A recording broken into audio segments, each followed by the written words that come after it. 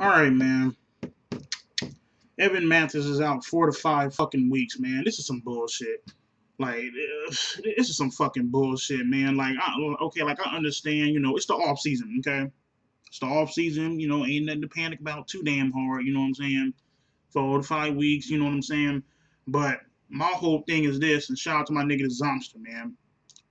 With this whole new Chip Kelly offense coming into play, high tempo and shit, you know what I'm saying? You don't want to miss any valuable time learning the new scheme, okay? And when Evan Mathis being out 4 to 5 fucking weeks due to an ankle injury, that's a lot of goddamn time, okay? Especially when you're trying to adapt and get used to a new offensive scheme that Coach Kelly is bringing in. You feel me? This is some bullshit. I'll leave the fucking link down up in the description box. Don't get me wrong, you know what I'm saying?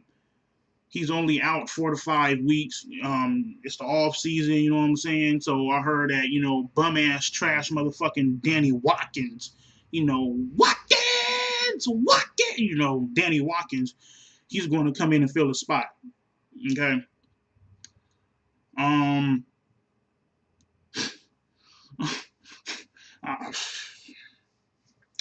I the only motherfucker that's realizing like this shit kind of seems a little bit this seems a little bit too familiar.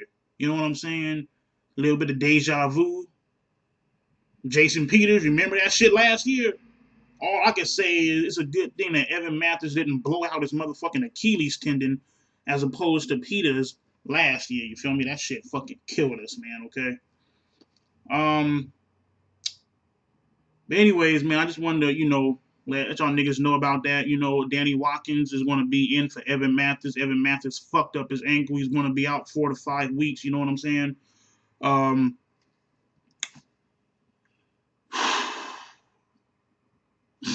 This is some fucking bullshit, man. Like, this team is so fucking cursed, my nigga. It seemed like we could never the fuck get something on track, you know what I'm saying? We draft Lane Johnson. We got Jason Peters. He cool. All that good shit. We got Kelsey coming back. We got Harriman's coming back. And next you know, BAM!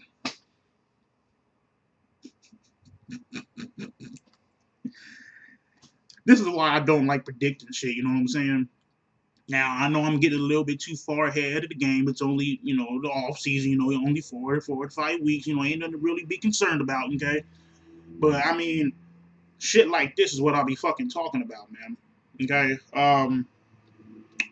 Also, Sports Junkies 101, man. The blog site that I write articles for and I do occasional videos for. We're going to be live tonight, 7 o'clock Eastern time, 4 o'clock Pacific time, if you're out here on the West Coast like I am and stuff. The link will be down there up in the description box, okay?